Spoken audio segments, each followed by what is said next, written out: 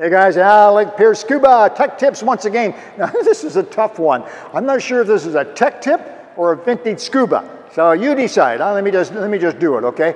So if you've been to my vintage scuba playlist, you have undoubtedly seen the all rubber dry suits.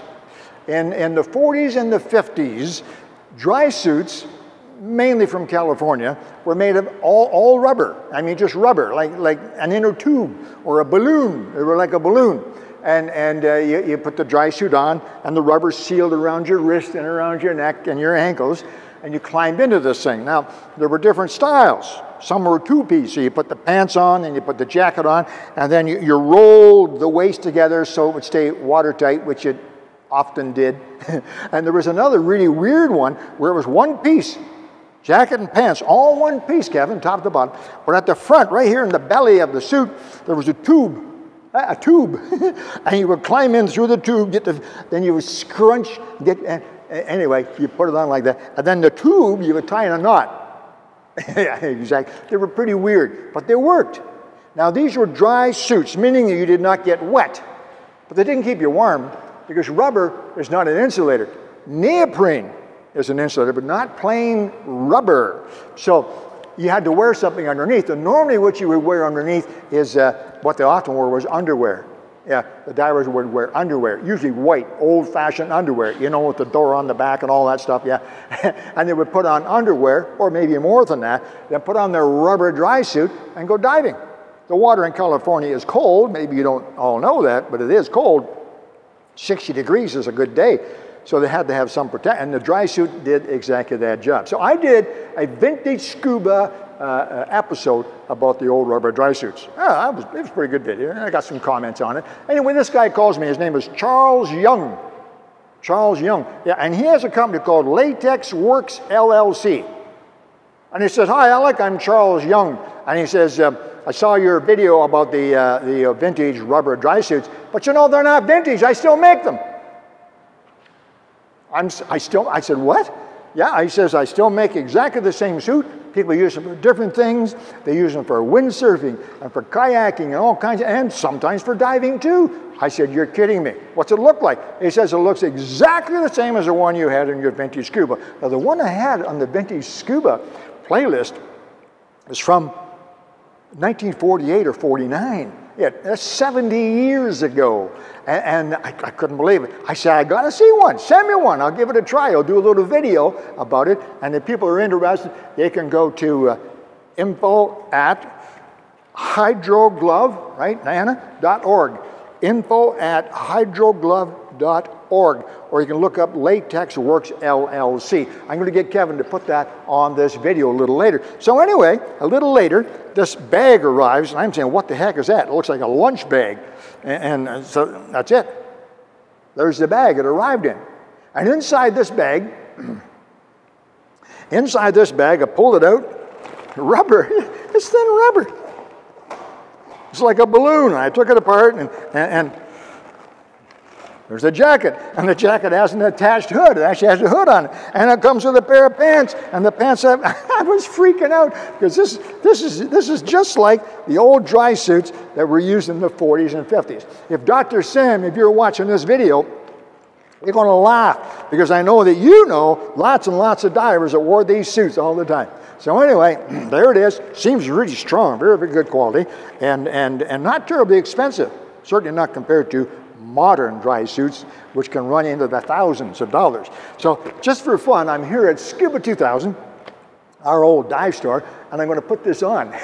I haven't had one of these on in 50 years myself. I'm going to put this on and jump into the water and swim around for a little while and just see how it feels to be in this old style dry suit, which was made a month ago. The hardest part of these old dry suits is getting them off and on. Now, divers used to carry a bottle of talcum powder, 80 talcum powder, or preferably pure talcum powder, to make it slip on and off. Even with underwear on there, the suit would stick to your skin. I didn't get any instructions with this, so I'm going to have to call Charles and see if he provides instructions for people who've never, ever had a rubber dry suit on before. I'm pretty sure that somebody bought one of these from Charles, and first time they try it on, I said, this thing's defective. No, it's just the way it is. See? Nothing to it. So anyway, so that goes on like that. And this comes down like this. I might get a hand here. You get the pants, and you put the top over the top of the pants. Like that. And then you fold the pants up like that, a short distance. Then you grab the jacket inside there, and you fold that up over top of the pants. You basically have a little sandwich in there, a meat sandwich. Now, on the meat, anyway, a little bit like that. Now, there are different ways of doing that, but that's one of the ways to do it. Okay, here we go, guys. Now, what I did for this, just to make it a little more realistic, is I also have a vintage regulator. Now, this regulator is much newer than the suit. This is a suit from 1949, 1950. The regulator is much newer. All right, it's from 1956. Anyway, so we're going to give this a try. I know the regulator works really well. So far, I'm dry. So, I'm dry. Let's see how it works underwater. Okay? Now, one thing you have to know with these suits, especially with the attached rubber, the mask. The mask has to go on your skin. So you put the mask on. Watch what I do. Like so. And then you take your hand and you go around the mask. Like so.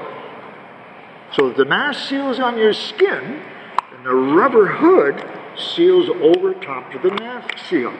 Yeah, just like that. No skin showing? I'm going diving. See ya.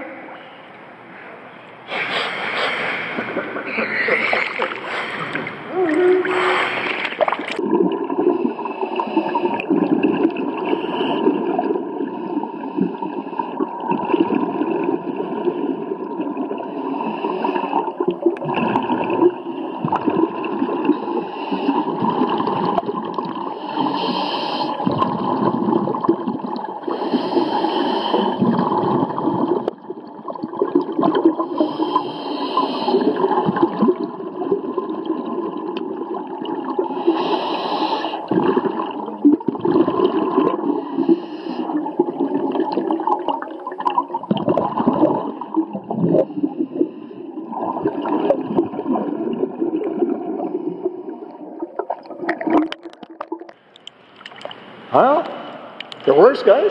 Perfectly dry under there. One thing I didn't mention to you with these rubber dry suits, it's kind of a neat thing, is that the rubber, of course, is compressed. Not the air rubber, but the air is compressed. So when you get deep, and I actually noticed it just here in 10 feet, the seams on here actually squeeze your skin. And this is something our old divers were experienced with. Sometimes the old divers would come to the surface and would look as if they had just been flogged because they had red streaks all over the body from being squeezed. You've heard of suit squeeze. Well, this is where the term came from. Modern dry suits, of course, you can put air into them and avoid that problem. Anyway, it works. I'm dry. Come on, let's go find someplace cold. See ya. Take care. Alec, Peirce, Scuba.